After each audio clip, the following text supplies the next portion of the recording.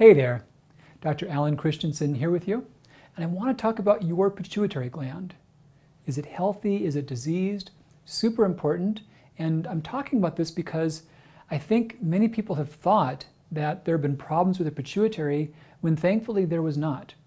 And there have been also cases in which it was underdiagnosed or missed, and that's also bad. So let's go deep in this. For starters, what is the pituitary? Well, if you could reach in your nose and go up just another inch, you're on your pituitary.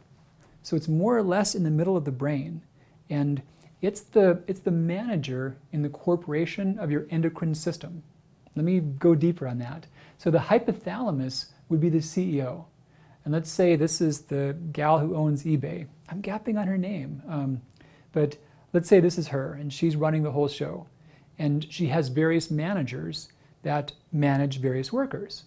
And she knows the overall direction of the company, but she won't always know exactly if a worker is goofing off or working hard. She won't know that herself as the CEO. But the manager does. And so she'll talk to the manager. And if the earnings are down, she'll tell the manager, hey, get the workers to work harder. And the manager will walk out on the floor and they'll see, who's goofing around on social media and who's being productive, and they'll manage the workers. So in this analogy, hypothalamus is the CEO, pituitary is a manager, and these various workers are your glands. So that's your thyroid gland, the adrenals, the ovaries, the testicles, the pineal gland. Those are all the various workers. Now, the pituitary is critical because if it's not doing its job, the workers, they're going to goof off. So in this model, just imagine with me that all these workers are lazy, that they only work when the manager tells them to work. And so too, the manager only tells them to work when the CEO tells the manager to work. So the CEO is really heading this whole thing up. And the CEO tells the manager, push them harder, and the manager then pushes them. So we call that a positive feedback. They only work when they're told to work. So the good thing is that if you want them to slow down, all you've got to do is just back off. Just quit fussing at them and they'll slow down. Let's say maybe they're pushing too hard and they're burning themselves out. All you've got to do is just stop telling them to work a little bit and they'll slow down. So that's how the whole endocrine system works. It works by positive feedback. You tell your glands to work when you want them to work. You don't tell them to work as much and they'll work less. And it's all good, it's all groovy. But the difficulty is that if these upstream messages are wrong, then the output is catastrophic. So relative to your thyroid, the hypothalamus makes thyrotropin releasing hormone. Thyrotropin is another name for TSH. You'll see that called both things. And so thyrotropin releasing hormone, or TRH, causes the pituitary to release TSH, which causes your thyroid to release hormone. So the ideal balance is that when the hormone levels are too high, then we see your gland is overworking. And so the whole upstream control down-regulates its stimulation on the gland. The hypothalamus says, hey, I control, chill, and the pituitary says, okay, I'm not going to tell him to work as much, I'll lower the TSH, and the gland slows down. Or in a disease state, like say Graves' disease, there's too much hormone coming out, and the pituitary says, hey, quit that, and the pituitary shuts down TSH to nothing. But because the gland is out of control, there's still this T3 and T4 that's elevated. On the other hand, we've got hypothyroidism, almost always from Hashimoto's. So here we've got the free hormones that they can shut down, say, completely, or say someone had their thyroid removed, there's no free hormones anywhere. In that case, the pituitary is going to yell and yell and yell, and it's going to say, hey, work, work, work, there's nothing really coming out. And so we see the TSH and the free hormones at the extremes on a seesaw. At the extremes, very important. So people often assume that between these extremes, that it's just like this, but it's not at all. It can be very different, and I'll go more into that in depth.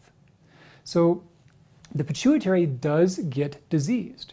By far the most common problem that occurs to adults is a pituitary adenoma.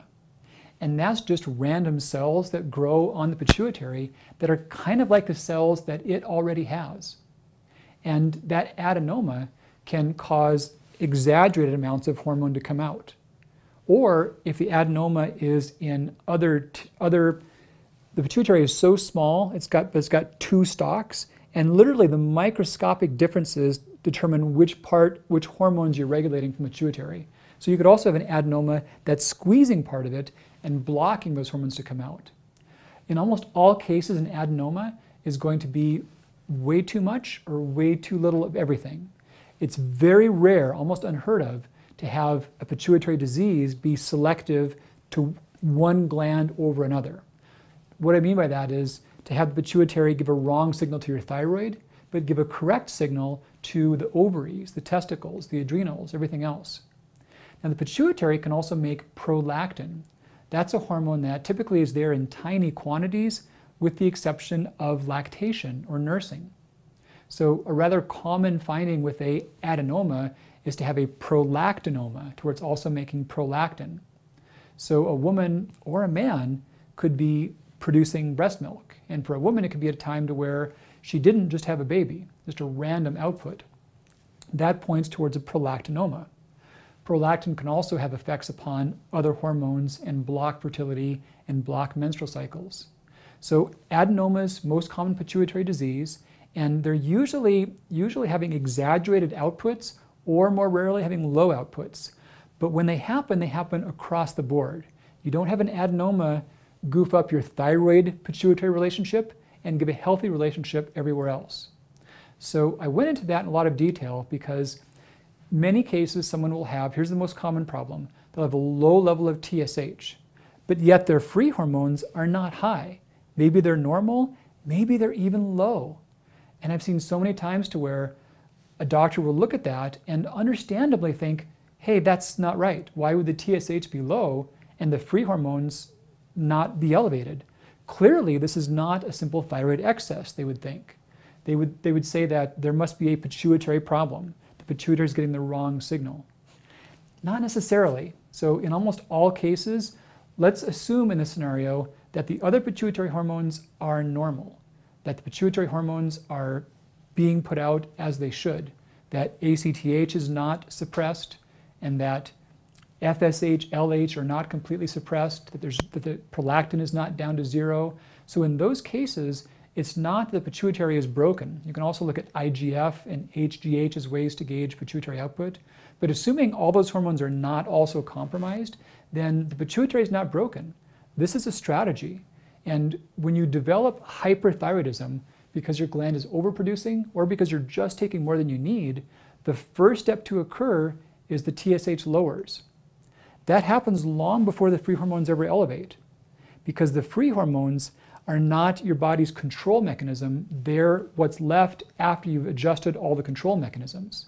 So when you're getting too much thyroid, the first thing you do is you get rid of more thyroid. You eliminate it faster. You block the effects of it. You numb yourself to it. You literally get rid of it more quickly. And in many cases, too much thyroid, as evidenced by a low TSH, can be shown up as low levels of free hormone. And I can think of a lot of times to where people have seen this, and also that can be happening with hypothyroid symptoms.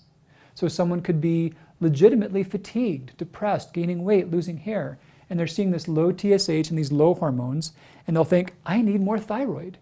And guess what? They might even feel better for a few weeks if they took more thyroid. But then the body drops it off again, or the TSH goes down lower and the symptoms come back. So what's really happening is the body wants less thyroid, and you've got hypothyroid symptoms because your body is fighting all that extra thyroid. So the solution is really to back off a little bit. Believe it or not, when the TSH creeps up, the free hormones can regulate. Now, they regulate. Not healthy people don't always have high levels of free T3 and free T4. They just don't.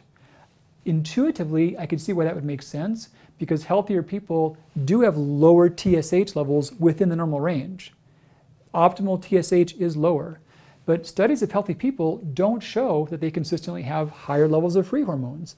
They've got a big distribution of free hormones, but they've got lower TSH scores. So that's what we want to emulate. This is also true for adrenal disease. Many people that have low cortisol, they think their body cannot make cortisol. And I'll encourage just testing ACTH. And if someone does have Addison's disease, then that pituitary signal to the adrenals will be high because the body wants more cortisol, but the adrenals aren't making it. But in the absence of a disease, if it's more adrenal stress, the ACTH is normal or it's low. And some have misinterpreted that to say, oh, I've got low cortisol but a low ACTH, my pituitary must be broken. Probably not. That's a very normal response to a chronic state of stress. That's your body trying to let you rest and recover. Now the difference, however, is that if that ACTH is low and the cortisol is low, but also you've got low TSH and low thyroid hormones, and you've got suppressed levels of IGF-1 and growth hormone, and you've got unusually low levels of FSH and LH, those are suspicious signs there being an adenoma or a space-occupying lesion squeezing off your pituitary. In those cases, medical imaging is appropriate, just taking a picture and seeing if there's a problem. So that's rather rare and unusual. These are a few hundred, a few thousand cases per year. Then there's the hypothalamus, and there's only been handfuls of cases of hypothalamic disease. And hypothalamic disease is so severe, you're not wandering around thinking about it. You're hospitalized. Your body cannot regulate much of anything. So in almost all these cases, the pituitary is not broken, thankfully. Some cases, it does get the adenomas. We see that by high prolactin. Also, if it's a large enough growth, we call that a macroadenoma. The pituitary sits just below where the optic nerves cross. So it can squeeze on the optic nerves, and your field of vision can change. It can also trigger headaches or migraines. So it can happen. It is rare, but low TSH and low hormones is not a pituitary problem in almost all cases. So deep dive into no topic. Hope that was helpful for you. Take great care. We'll talk again really soon. Bye-bye.